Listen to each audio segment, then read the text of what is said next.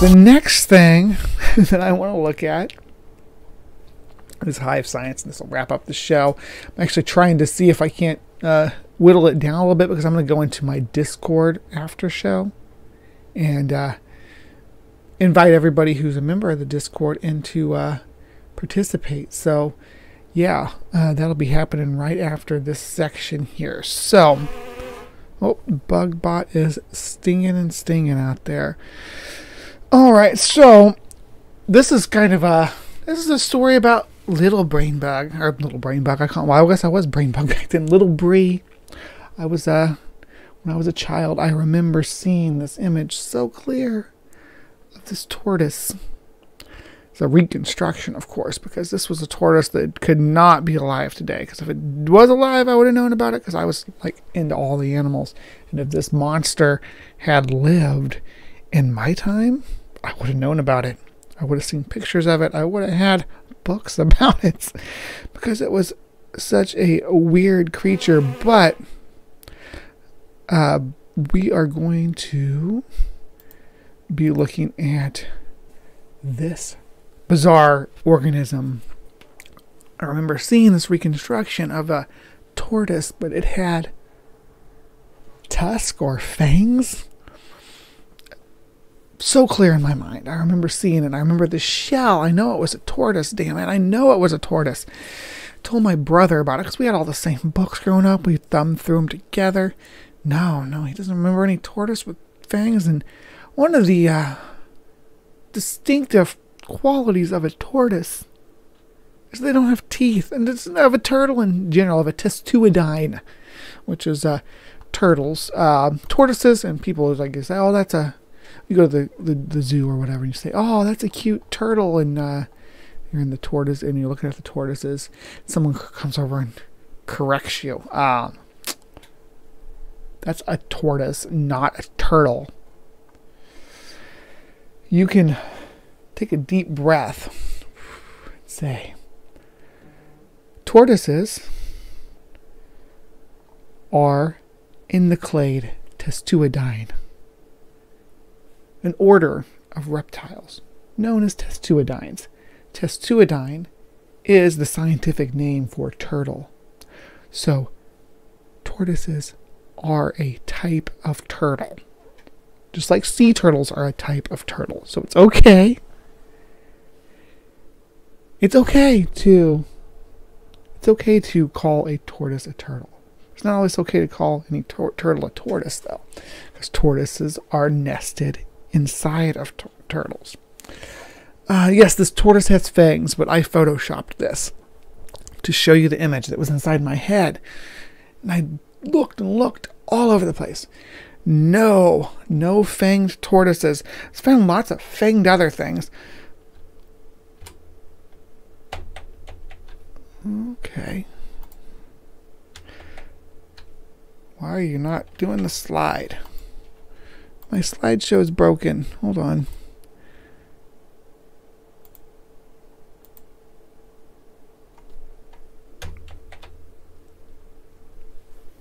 Give me just a moment here. Sorry.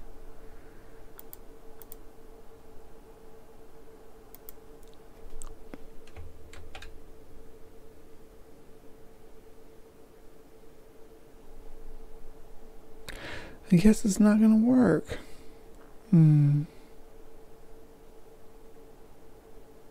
That's all right. I can do.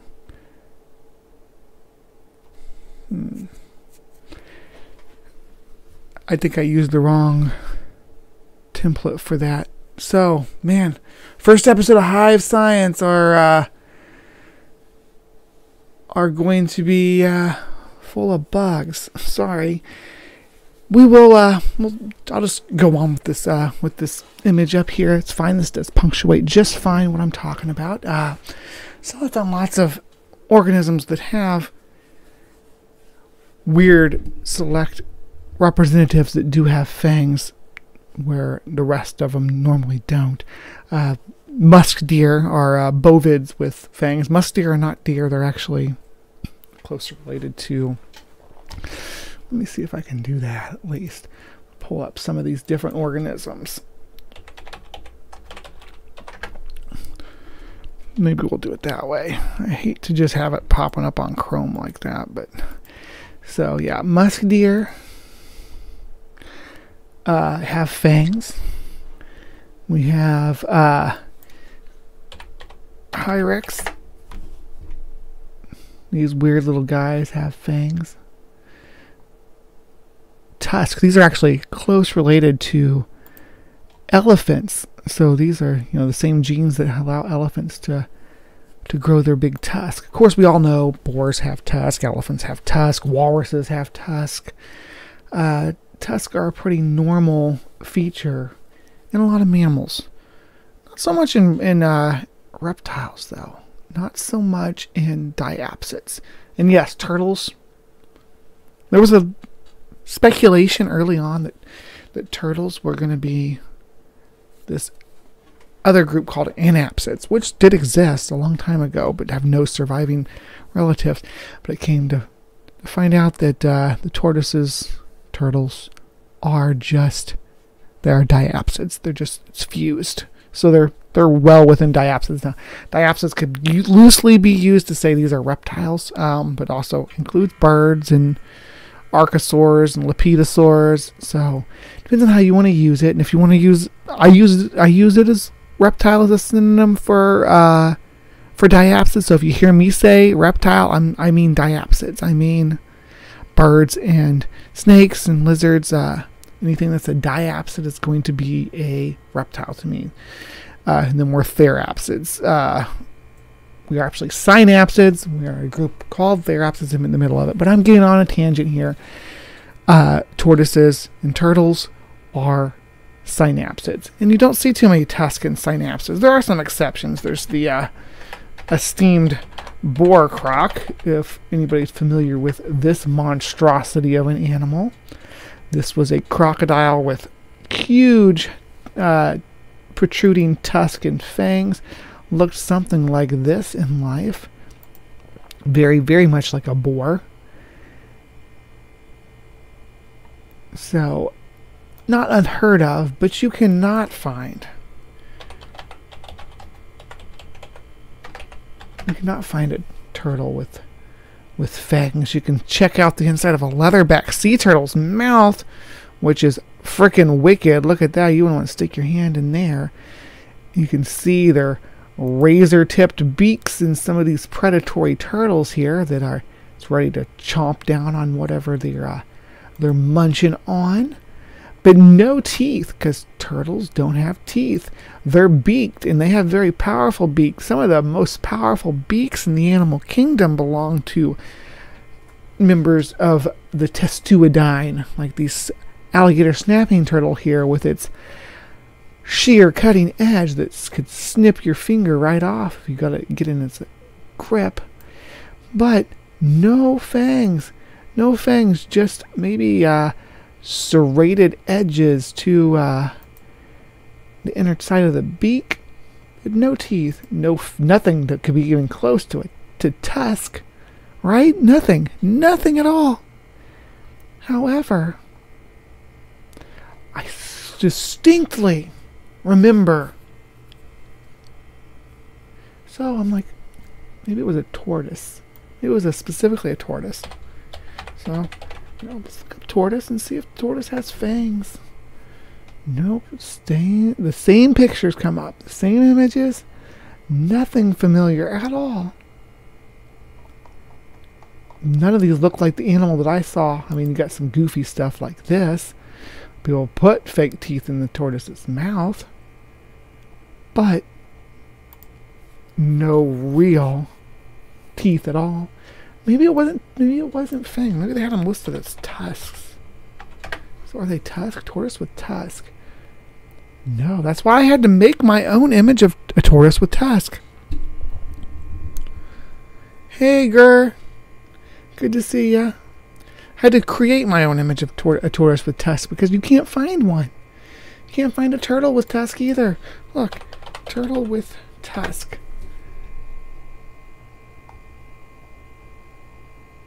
No turtle with tusk. It's a dead end. A dead end. I mean, we have some art of an elephant with a turtle shell, which would be a turtle with tusk. but no actual turtle with tusk at all. I don't know what that was. Oh, I was thinking that jewelry. It was a dead end. A dead end. I don't know where else to look. And I talked to my brother about it. Again, because we had shared all the same books and stuff. And they're like, hey, are you sure you're not thinking of this? You sure you're not thinking of this turtle with tusk? Was I thinking about Gamera? Was I picturing Gamera in my head? Is that what I was remembering? Gamera does have teeth. Very much a turtle with its shell and all. But I remember the tusk going down. I remember it being a reconstruction of a real animal, not standing up, bipedal. It's actually a turtle. It's on all fours. Gamera flying? No, it wasn't Gamera flying. Gamera did walk on all fours in some scenes, but no, it was much more realistic. No offense to kaiju pseudoscience, but Gamera, at least the ones that were around by the time that I remember seeing this when I was a kid, no, you wouldn't recognize that this was a suit. What I saw was like a reconstruction. I couldn't remember what it was made of, though. It might be a monochrome. A monochrome reconstruction. So it was a dead end, right? I couldn't find anything about it in years. You kind of pushed it a bit in the back of my mind, because what are you going to do? What are you going to do? You can't make yourself remember something. If you don't remember it, you don't remember it. The best thing I usually can think to do when that situation comes down is put it out of my mind, because then it'll come back to me and I'll be like, that's what I was thinking of. This time it didn't, and years went by, because this was years ago. I never could figure it out. Never could quite pin down what this animal was. So, a few, must have been a few weeks back, maybe a couple months back, did a part where we went to Crystal Palace. The Crystal Palace is the early reconstruction parks for dinosaurs. There's all these concrete sculptures of different dinosaurs. It's in the UK. I would love to be able to visit it someday. Huge. Some of them are huge. They got they're completely inaccurate. Like they have the iguanodons, which are basically depicted as just giant iguanas, just huge, monstrous, 9-foot tall iguanas. They didn't stand upright. None of the dinosaurs were bipedal in Crystal Palace. They were all depicted as quadrupeds. And the Megalosaurus is my personal favorite of the Crystal Palace reconstructions, because it's so out there compared to how we predict them, or how we depict them now. Had a very like a cross between a Komodo dragon and a hyena on its build. It's a wild looking creature. There are so many cool animals in Crystal Palace. Yeah, the TMNT did have teeth too. I remember that. I remember because they had like the toys had the sides. Because I remember how to draw them. You would draw like a figure 8 and put the teeth on either side. When I was a kid, drawing Teenage Mutant Ninja Turtles was just kind of the thing you did. Anyway, so Crystal Palace is full of all these outdated reconstructions of different organisms. They have, the swan-necked plesiosaurs, the hyena Komodo dragon hybrid, Megalosaurus, giant iguanas for iguanodons. A lot of wild animals depicted in a lot of wild ways. Now, what's this have to do with our mystery tortoise? Our mystery turtle? Well, it actually has everything to do with it, because saber-toothed turtles impossible, the most challenging paleontological jigsaw at Crystal Palace Parks. Now, this is from 2014, so this has been out for a while. Now, it just never popped up on my feed, but here they are. This is the exact image that I was thinking of, specifically the one on the left here, but yeah, I do remember the shell, the tusk. Everything about this just seems so weird. I love Crystal Palace ring. I'm not going to bash it one bit. because it was an early endeavor into paleo art. It was a groundbreaking endeavor, and I am still impressed with the things that they got right, and I'm impressed with the things they speculated on, even if they got it wrong. That's how science works. But here we are. They are, let's see, this is an author, Dr. Simon Jackson. These are supposed to be representations of dicynodonts. We'll talk about dicynodonts here in a minute.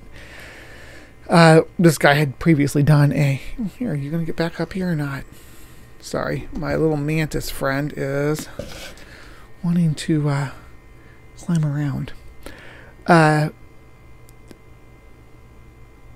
So left of this, Hawkins' illustration was to prove an even greater challenge, perhaps the hardest of the Crystal Palace dinosaurs. Alright, so this is the image that Hawkins had to work with when he was building his sculptures. He's the sculptor, the guy who built the structures in Crystal Palace. This is the image that they had of Dicynodon. All they had of Dicynodon at the time was a skull. We'll read on. Watercolor painting of Triassic animals by Benjamin Waterhouse Hawkins, undated, but from 1853. Dicynodonts are on the far left. This is given the disclaimer about fair use. When you see dinosaurs in production, such as Jurassic Park and Walking with Dinosaurs, that kind of dates this too, because we have Prehistoric Planet now, and I'm only on episode 1, Ring. You need to kick my butt. I only have so many hours in the day, and I want to give it the due focus that I have, and every time I try to start watching it, I fall asleep because I'm elderly. Or the animal statues at Crystal Palace Park. It is easy to forget that what you see is the end product of a process built piece by piece by scientists and artists. All paleontologists struggle with the same problem, reconstructing an animal with a few bones or parts. It's like putting together a jigsaw, but from only a few pieces. And to make it harder, there's no picture on the box to follow. The famous British anatomist Richard Owen was particularly good at these types of puzzles. Perhaps his most famous example was in 1839, when he was able to predict the existence of a huge, unknown, flightless bird in New Zealand from a fragment of a femur alone. Although his supposition was not initially accepted by all of the scientific community, he was proved right 3 years later when he was able to reconstruct the Dinornis, more commonly known as the moa, from more complete material. Thus, Owen's reputation was vindicated and even fabled, and the photograph of him standing next to the complete moa skeleton is his triumphant "I told you so" moment. It appeared he could wield the same predictive powers as mathematicians and astronomers. So it's the early days of paleontology and understanding how to reconstruct these things. This guy right here was the man. This was the guy with his arcane robes and whatnot. He was also a religious zealot, so he didn't really believe in evolution. Richard Owens is an odd character. We could dig more into that at some point. All right. Professor Owens and his reconstruction Dinornis, taken in 1877. Owens' reputation also reached South Africa. In 1844, whilst constructing military roads in the Cape of Good Hope, Mr. Andrew Geeds Bain, road engineer and geologist, had discovered some highly unusual skulls. Curious to find out exactly what they were, he transmitted the material to the Zoological Society of London, the Geological Society of London, with a request that Owen would undertake their description. Of course, Owen eagerly accepted the challenge. This was another opportunity for him to apply his puzzle-solving skills. Another chance to describe a new type of animal. However, he could not have anticipated the strange animal he was about to uncover. The strange character, which struck Owen with a sharp pointed tusk projecting from the skull, obvious feature which formed the basis of Bain's initial name for them, bidentals. These tusks he compared to those of a walrus, borrowed, as it were, from the mammalian class. As the hard sandstone was painstakingly removed under Owen's keen supervision, other strange features of the skull became more apparent. The front of the upper and lower jaw, Owen deduced, were sheathed with a horn forming a bill like that of a turtle. But turtles do not have tusks, Owen noted, making the Dicynodon a very strange animal indeed. A chimera, which may have reminded him of the platypus creature from Australia. I don't like that speculation. I don't know if Owen would have, he would have been able to even assess this to being anything closely related to a platypus or similar to a platypus at all. I don't know if he would make that inference. The only other clue that Owen had were a few vertebrae, but from which Owen concluded that Dicynodon had an aquatic, perhaps marine lifestyle, which he's making the inference with the walrus. That's where you're going to go with it. Illustration of Dicynodon lacerticeps skull in Owen's 1845 report on the reptilian fossil of South Africa. Now, in the case of the moa, Owen was able to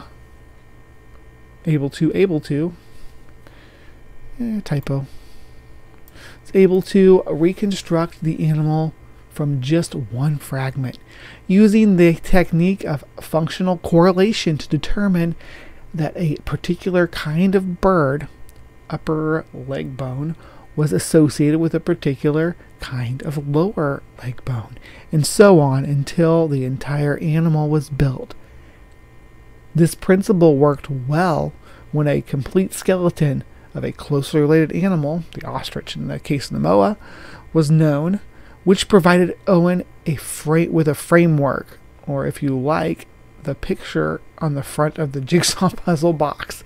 However, when the remains of a completely new creature, such as Dicynodon, were found, this picture simply did not exist. The same kind of references were not there. Presented with such a strange mix of features, Owen seems to have been unwilling to state his reputation. I think it's supposed to be stake his reputation, maybe? His reputation on what the actual creature looked like, judging from the absence of any scientific whole animal illustration of his, like the labyrinthodont, not specifically the labyrinthodont. See below, that's the image that we see down there. The paleontologist in him was simply waiting for more fossils. More evidence to guide him through putting the jigsaw together. But in this case, there simply wasn't time. The statue of the Dicynodon was to be erected in the famous Crystal Palace Park less than 10 years later, in 1854, by the artistic hands of famous sculptor Benjamin Waterhouse Hawkins. And the reconstruction was needed now. Hawkins worked closely with Owens in creating many of the statues, making smaller maquettes.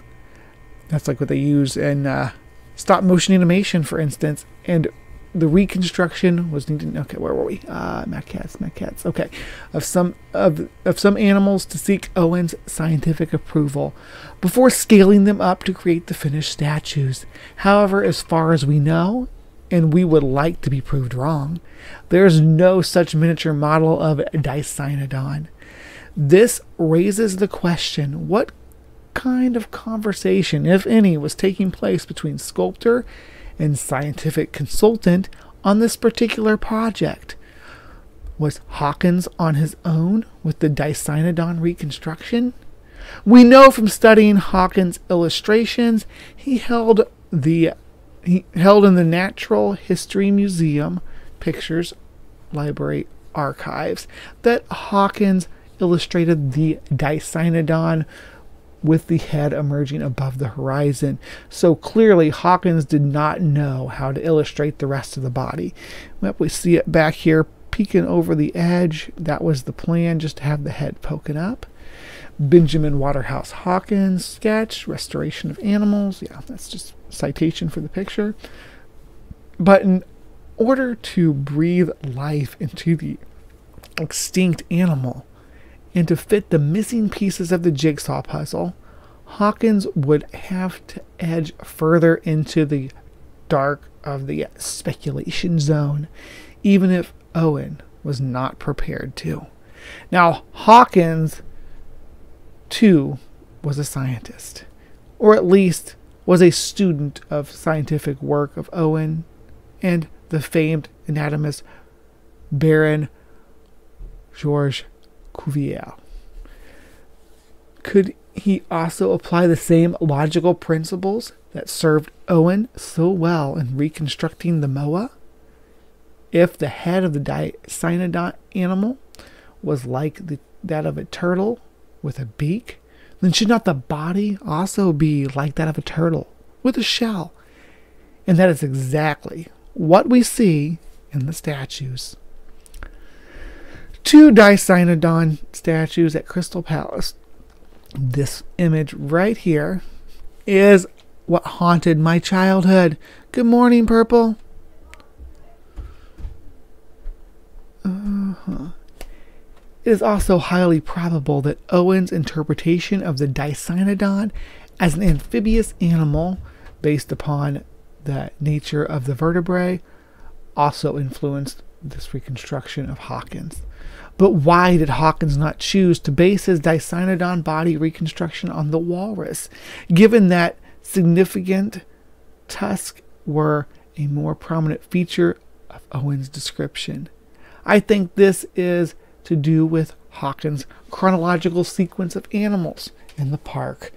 Cuvier's large extinct mammals, such as the mammoth and mastodon, had been retrieved in a much younger tertiary deposit than the Dicynodon, and Hawkins had planned to show representatives of animals in separate parts of the park. Tertiary island is where you find the mammoths. So the suggestion that a walrus-like animal lived in a much more ancient time, as was represented by Dicynodon and other animals on the secondary island, would have been met by ridicule. So turtle may have won out simply because it fit into the accepted chronological time framework. Okay, so what did Owen think then of this strange saber-toothed turtle? We can really only speculate, but if his comments in 1854 Geology and Inhabitants of the Ancient World guide he supposedly wrote is anything to go by, Mr. Hawkins has taken upon himself the responsibility of adding the trunk to the known characters of the head. It seems Owen very much left Hawkins to the reconstruction of the Dicynodon body and then wanted to distance himself from it. I think that's a little bit of a stretch. I think that's a inference the author's making here. I don't know if I would say that he's trying to distance himself from it. He's saying, what he's saying, from what I gather, is an artist is going to do art. They have to fill in the blanks. Have to fill in that blank area. As we briefly touched on in a previous article on the Labyrinthodont, Owen is often credited more for the creation of the Crystal Palace statues, but at least in these two instances, we see that these jigsaw puzzles have been put together not just by scientists but also by artists. In fact, this is the way that paleontological jigsaws today are often put together. The paleontologists place the pieces which make up the bones, muscles, and in some rare cases, skin and body coverings. The final pieces for creating the living flesh out jigsaw will be put into the place by artists. No, not necessarily, because the way that muscles and fat and all this stuff attaches to the bone, we can tell. And then, of course, we know organs and stuff inside. So when reconstructing these, the artist does need to understand how muscle attachment works. They need to understand what this muscle is going to be attached to, what bone this muscle is going to be attached to. Although for Dicynodon, Hawkins seems to have placed a large part of the jigsaw, the shell himself. Yeah. Although it is tempting to perhaps judge Hawkins rather harshly with, "You got it wrong," we must remember that very little material that he was working with. There is nothing like the Dicynodon with its strange mix of features alive today. We now think these animals were more closely related to mammals than turtles. Yes, we're going to get into that in a second here. Most importantly, the Hawkins reconstruction still stands 160 years later as a living testament to the changing process of science. Reconstructions change with new discoveries and theories, so we can go back and question older reconstructions or ideas critically. We can say we've got it less wrong now. Ideas like animals evolve too. The saber-toothed Dicynodon, a turtle no more. And these were weird-looking animals. They're still weird-looking by today's standard. Their features and morphology are strange and bizarre. And we had trouble figuring out how they were going to look when we reconstructed them. So yeah, it does still have, you can still see a little bit of why someone would think this was a turtle skull. Just the structure of it, the angles of it, the beak, yeah. I'm not shaming Hawkins for looking at this skull. This is what the artists have reconstructed based on the muscle attachments and such, that this is very much convergent with the way that a turtle skull is laid out. Turtles, again, have no femoral fenestra, but other than that, now some of these suckers got huge. Look at this one, Lysowicea. This thing is as big as an elephant, and even had a little tusk. It didn't have big tusks like an elephant. I wonder if it did. Maybe not. But these guys, they have had some places in pop culture, of course. Do they have a pop culture section on here? No, but these are a great example of a clade that we have a lot of bones for now, much more than we had at the time when Hawkins was doing his reconstruction. We have all these different species. We have, entire skeletons is what we have here. Look at this, a whole skeleton with this little tusk, spinal column, hip bones. We know a bit more about them now. Fossilized skeletons of two adult male Dictodon that crawled into an underground burrow and curled up together, probably to conserve heat during winter hibernation. This was the fossil discovery that the Walking with Beast episode that had the Dictodons in it. This is the fossil that was based on, and we were able to infer from this spinal structure and other features of this organism as well that this is a synapsid like ourselves. And as you can see right here,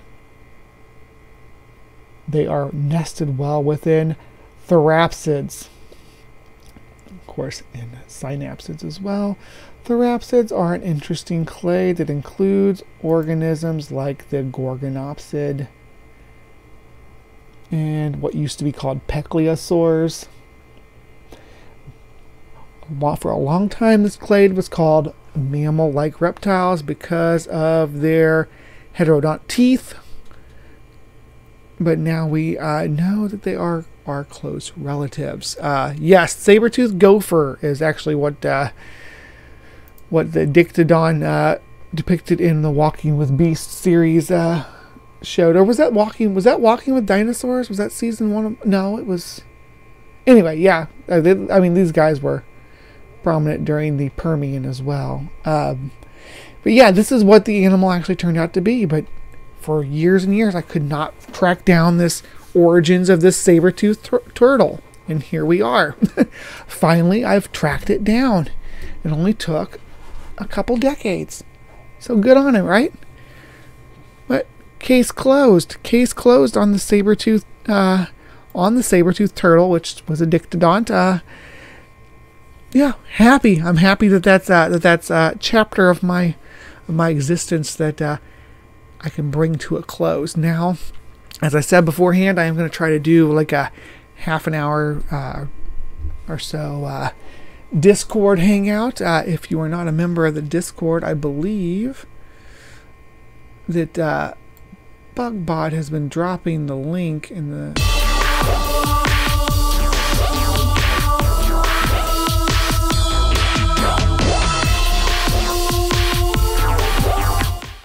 Evolution.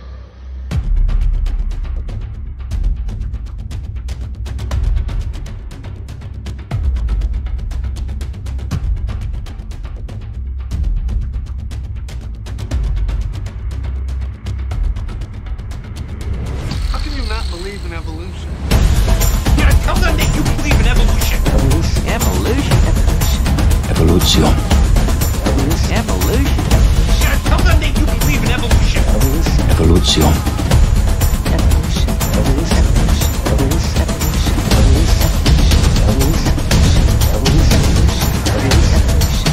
Yeah, tell them that you believe in evolution.